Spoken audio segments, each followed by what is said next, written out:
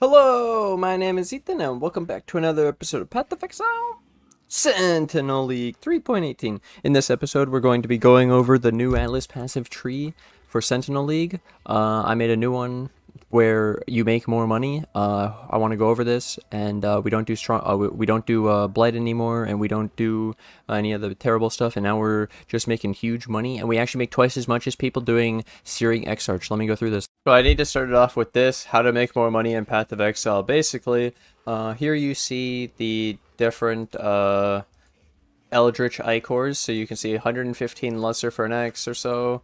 70 for the greater per X and 80 for the grand. And then here's Eldritch Ember, because nobody's doing it. 60 compared to 110, 40 on the greater compared to 60, and 50 compared to 80. So if you do Searing Exarch on the Atlas passive right now, you make more money because this is a easy clap, dude. Too many people are doing Eater of Worlds for the amulet, and so we can make more money doing this. And so now I'll explain the rest of it. All right, so now I'm going to simulate a map. These are my sextons. Strong box monsters, enraged 500 quant, 2 additional 2 ritual altars. So I was doing ritual sextant, and then you can use the ritual vessels on the ritual altars to consume them, but you don't have to do this part because ritual vessels are 8C per and they're kind of expensive, and you could just buy the sextant and run ritual that way, and it's actually cheaper. Then we can run more fragments when you're not running ritual vessels too. We could run elder, ambush, cartography, div. You don't have to run rusted or gilded, just whatever you can afford and whatever seems pricey. Like I said, Searing Exarch. Let's go and let's simulate a map. So this is the Carrion Golem build. We got the Explode AG, we got the wands, and yo, big damage. Here we go. Boom. Oh, we could Sentinel. Oh, we got our Searing Exarch influence. We got basic currency. That seems fun. We're buffing up the Searing Exarch monsters. Astrogales. So then with these, the altars are rippy because I take the Atlas passive note of the 25% increased damage, right? But we're okay with that. And it's also an un-ID'd map, so I don't know what's on it. And we're going to take the ones that give us map currency here. We can look for brittle boots now. Now that we're doing Searing Exarch, we'll get brittle boots and we'll make tons of money. You can take, so the main idea of this strat is actually altars, the map, shrine, sorry. The map's going to be rippy until you grab this one and this one. Well, at least massive. The resistance shrine gives you the reses, 90 reses. Massive gives you like 1,000 life. All of these make a really big diff where I can pretty much AFK now. 90 reses, shock. So this strat has all of the shrine nodes. So we get an extra shrine effect, we get the shrine effects being stronger, we have the shrine effects lasting longer, they last over a minute. They make us like immune. It's really fun. Highly recommend all the shrines. Then we're running all the ritual.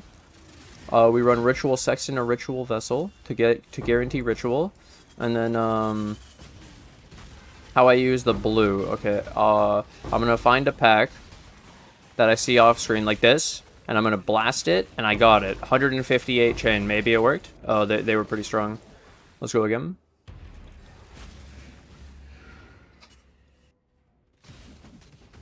I was just standing still. I wasn't moving. 4 Astrogales, Orb of a Making, Incubators. Then we get to do another ritual. See what we get. I lost my shrines. I think it was fizz damage. They hit me with some like arrows or something. Some bone spikes flying through the air. Look how they're only spawning in like a line. Oh shit, magma barrier. Oh shit, magma barrier.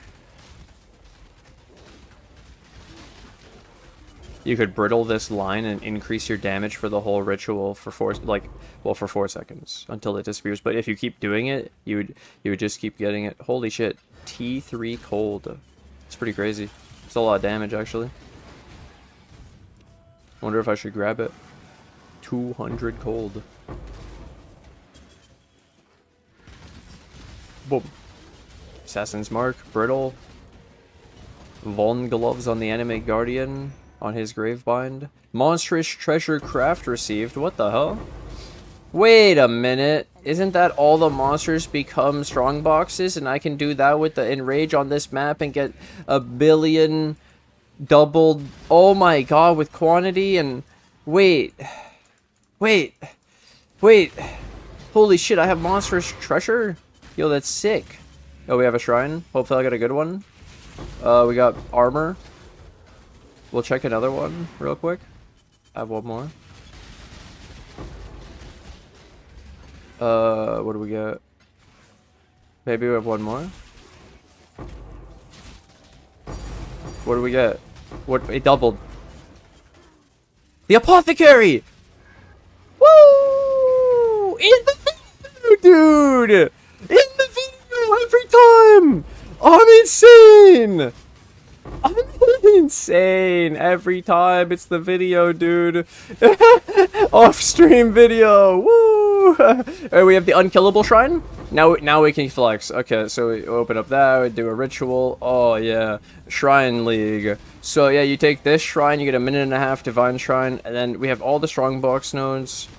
So if we had gotten that apothecary on the strongbox, we would have got double div. Damn it. Pretty close, dude. That's what I was hoping for. Mage Blood div card, the apothecary. Boom. We finally got one. Of course, it's the first one off stream. Are you joking, dude? You're so troll, game. Oh yeah, we'll show some gameplay of my Atlas. Yo, it's pretty good, guys. You should do it too. Easy apothecary. Woo!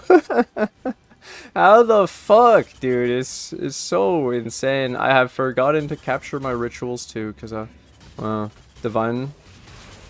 Let's clear. Okay. Let's do the other ritual while we're divined. Let's juice it when it spawns. Boom. Okay, we zapped like 30.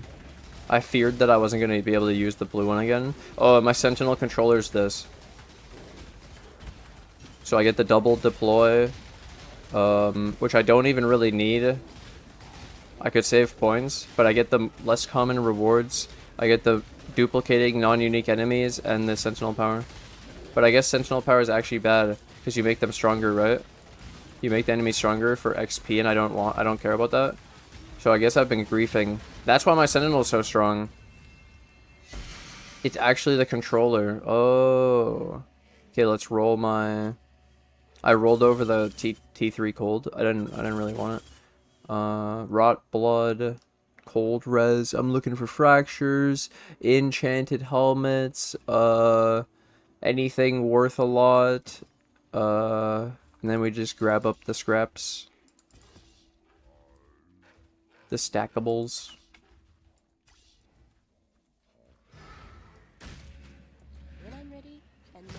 Hit. Arcanist. 2 Grand Eldritch Icors. Oh, and while we're here, we need to grab the ritual, yeah.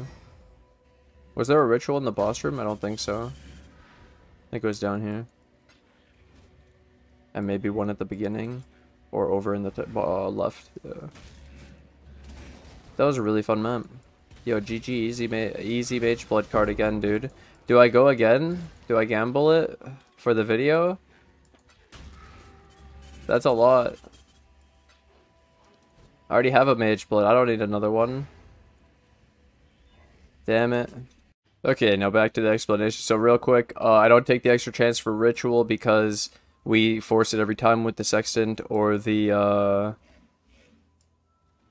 vessels. You can't block it though, or else it doesn't spawn. I don't block rogue stuff because I like to get the contracts and blueprints. It's worth a lot. You can sell deception, perception, all the Gianna contracts, and then strongbox stuff is really good. With extra points, I'd almost want to take like the extra chance to be openable, or the extra duration of the shrine effects, or the extra openable packs on the shrine on the strong boxes. All of this is really cool. Shrines are really fun. Oh yeah, you have to run domination on the Atlas on the map device for the shrines. You can run whatever master mission you want, and it's Searing Exarch, and you run ambush, cartography to map sustain. you can run higher to get even more to build up in the first place. This map, to drop the Apothecary as you see, to get a Mage Blood div card, easy clap. Rusted div to increase your chance by 50%. And yeah, Elder, because you can get more than one influence on a map. Really fucking sick. I like that they made the influence scarabs worth again, Shaper and Elder. Yeah, overall, the last thing is those sextants I was using with the ritual and the enraged strongbox and the 2 extra strongboxes. Pretty expensive, but really worth it because 500 quant on the monsters from a strongbox is huge, and then they get doubled. The divs get doubled. So that's my new Atlas passive tree. I hope you guys enjoyed. That's my new strategy: ritual, shrines with ridiculous Mage Blood div cards. Let's fucking go, Apothecary. Easy, dude. Thank you guys for watching. Thanks for hanging out. I hope you guys did enjoy. If you guys did like this video, hey, hit that like button. If you guys have ever played Ritual, hit the like button. If you guys hit the like button, hit that subscribe button too, and join the Gamers of the Gear Report. And let's get 69 likes in one day on this video. Thank you guys for all the support, and I'll see you guys in the next episode. Bye!